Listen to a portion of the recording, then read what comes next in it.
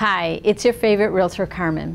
In this video, we're going to discuss a general overview of what to expect once we're under contract from inspections, repairs, and negotiations.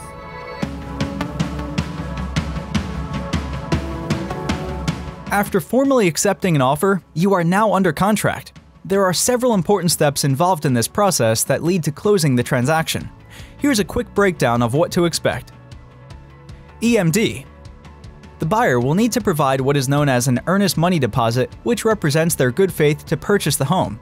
This could range from 1% to 3% of the sales price, although that's fully negotiable.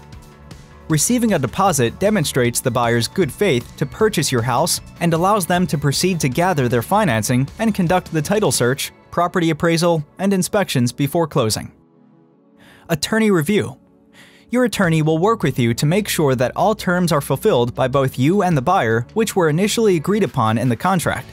Keep in mind, there are some safeguards in place, which include a home inspection and loan contingency.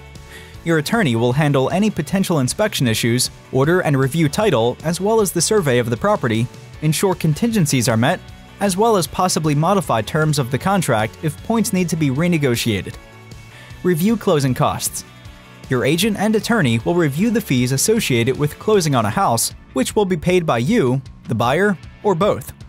Some seller fees include title, survey, escrow, and attorney fees. Home inspection.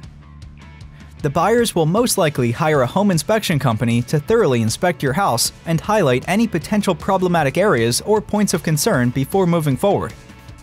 Pest inspection. Some homes will require a pest inspection. This is when a qualified company comes out to assess if the home has any damage from pests and termites. After the home and pest inspections are completed, there are 3 directions the buyer may go. First, the buyer may change their mind and walk away from the property. Second, the buyer is happy with the property and wants to move toward closing. Or third, the buyer could submit a formal request for repairs, and we may negotiate for certain repairs to be made or credits be offered depending on the final results of the inspections. In the next video in our series, we'll discuss what happens toward the end of the sales process when you close your transaction. If you're interested in learning more about how my team and I can guide you throughout the entire home selling process, don't hesitate to contact me today. I'm Carmen Poplawski with Century 21, and I look forward to hearing from you.